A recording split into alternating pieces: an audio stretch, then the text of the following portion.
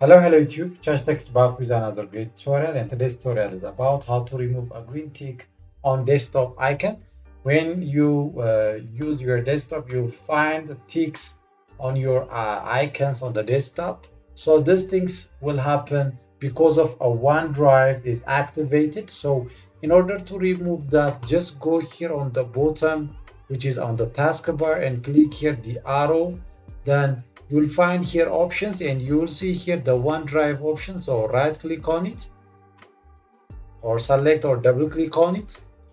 So after you double click on it, it will give you this option. So go here on the top and you'll find here the setting option. So select the setting option. Then you will find here quit OneDrive or close OneDrive. So select this. So it will give you this option. So if you are going to click it, this close OneDrive, you are going to remove all the tick on your desktop icon. So this is the solution to solve this problem. And if this video is helpful, please like, subscribe, and share to your friends. Thank you for watching.